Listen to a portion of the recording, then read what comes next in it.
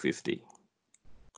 So the outcome, so 125 minus 500 over 3 plus by 250. So it's equal to 208 over 125 minus 500 over 125 minus 500 over 3 plus by 250. So I get 208.333. So at point D, 208. So positive 208.333. Okay.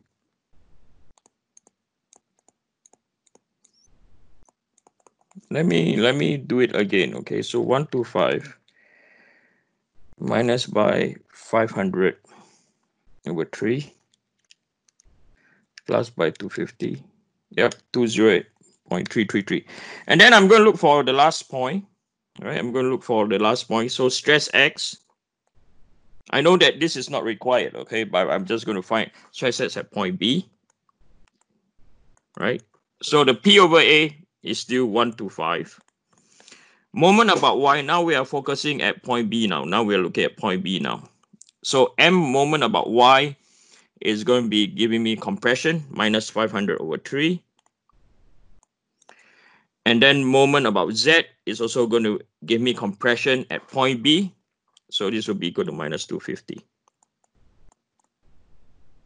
So finally, this will be equal to minus 291.667.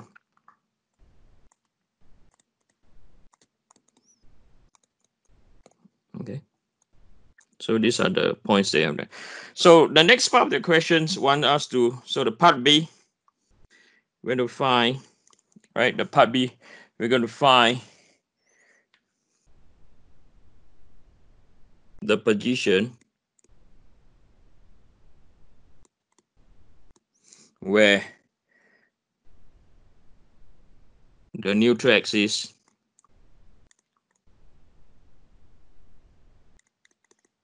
the neutral axis intersects line ABD. Okay, line ABD. So I'm going to drop the cross section with the associated stresses now. Okay, with the associated stresses. So again, I'm going to label this is our point A. We have a point B. This is our point B. And then this is our point D. Then we have our transformation. Y, Z. And then we have rotation about X. Okay, we have our rotation about X. So we know that we've discovered that our stress X at point A, right? So this will be equal to, I'm trying to figure out what's the number now, 41.667. And it's positive, right? Positive means it is under the tensile regime.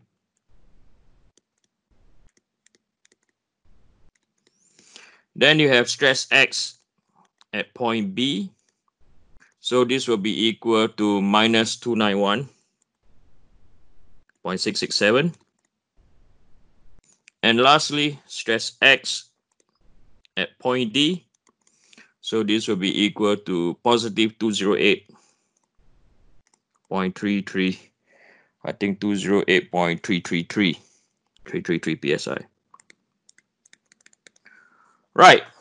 So point A, what we can see over here, point A is positive, point B is negative, point D is positive again. Okay. So you have point A that's tensile, point B compression, point D tensile. Can anyone tell me will the neutral axis intersect point between point AB? Yes or no? Anyone? Will we have an intersection where the neutral axis? Yes, well done. Okay, so we know that on the neutral axis, we are aware that on the neutral axis,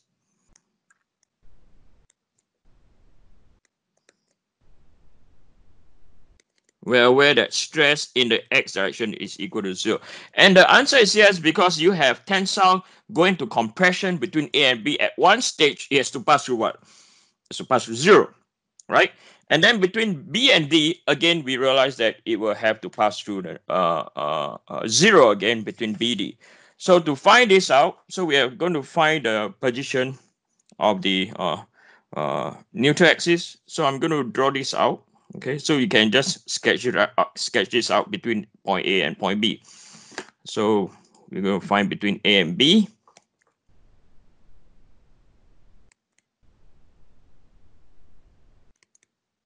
Point A and point B. Okay, so this is your point A, and this is your point B. And then at point A is 41.667. So you just draw a straight line. So this is my 41 positive 41.667. And then you have another at point B is going down to what? 291.667. So this is, again, this is just a sketch, right?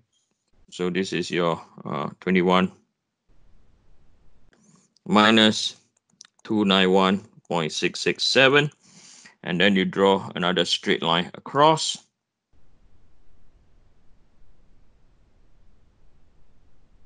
Right? And what we want to identify is we want to identify this distance x, and this distance from here to here, right? That distance over there, right? That distance over there, this distance over here is equal to 4 minus x. Okay, so that is our. So to identify what is your position of x, what you could do is we know that we know that delta y, change in y over change in x. Because why I do this? Because this is a equation of a straight line.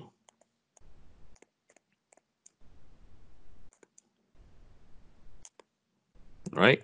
So we have constant gradient. Right? So the change in y is equal to 41.667 divided by x. And then the other side, I can let it be equal to 41.667 plus by 291.667 and then divide by 4. Right? So x over this case will be equal to, so 41.667 plus by 291. So 41.667 times by 4 divide by 41.667 plus by 291.667 is equal to 0.5. Okay. So 0.5 inch, we know x is from where? From point A. Right? So likewise, you can do the same. Okay, so this is for point A. Then you can find between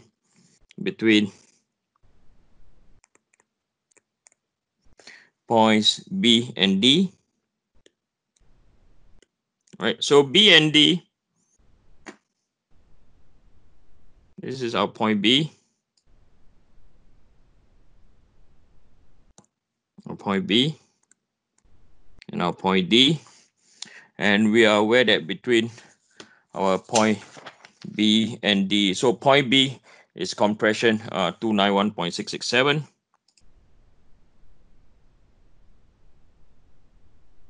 Right, so this is my minus 291.667. And then the other point at point D, so point D is 208. So tensile, right? So 208 positive 0.333 psi.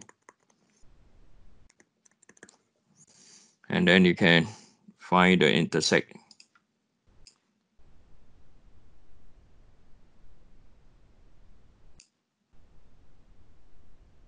All right.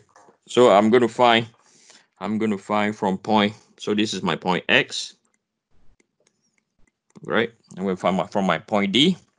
So again, they are on the same slope. So the change in Y, so delta Y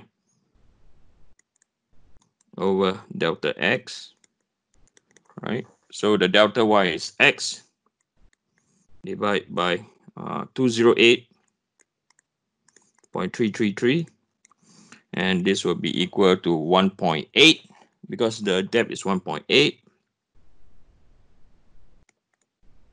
divided by 208.333, and the change is 291.667, right? So therefore X will be equal to 1.8 times by 208.333 divided by 208.333 plus by 291.667.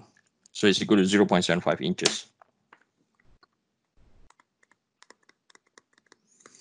Okay, so 0.75 inches would be from where?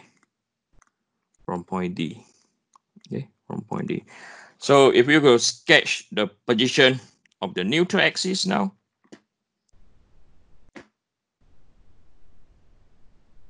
all right, so if this is our cross section, I do apologize.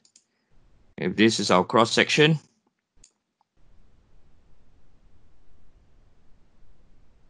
okay, so this is our point. This is our point A. There'll be our point B, and this is our point D. If we sketch this out, so our neutral axis will intersect here, and the other one will intersect somewhere around here, there. So this is the position of our neutral axis.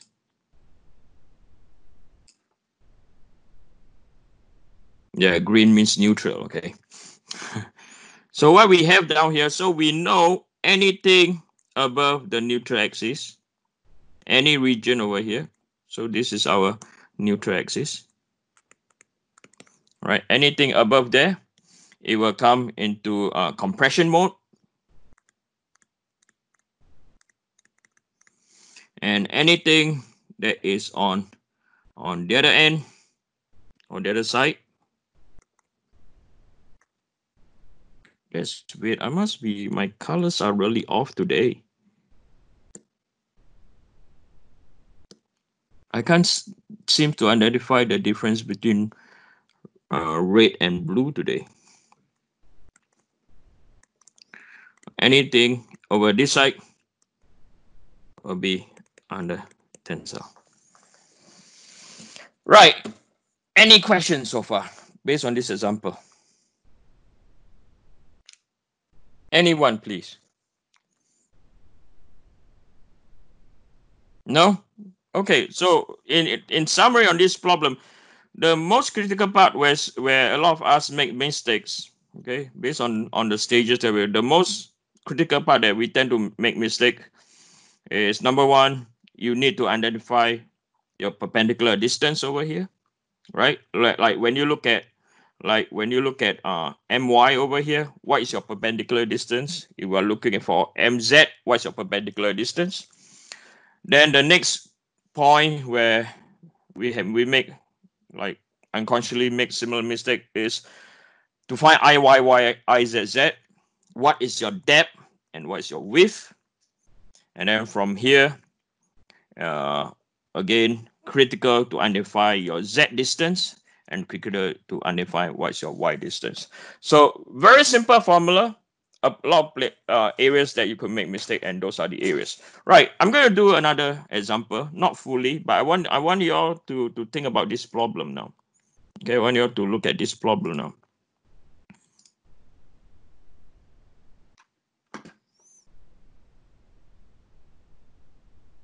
Okay, so this is example number 2.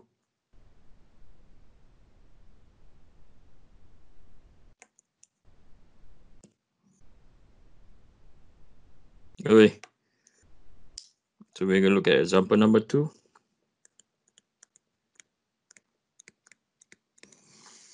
Right, so you can see example number 2 down here. We have a horizontal load P. applying at 100 kilonewton is applied to the beam. Determine the largest distance A for which the maximum tensile stress in the beam does not exceed 75 megapascal. Okay. The question I want to ask is this.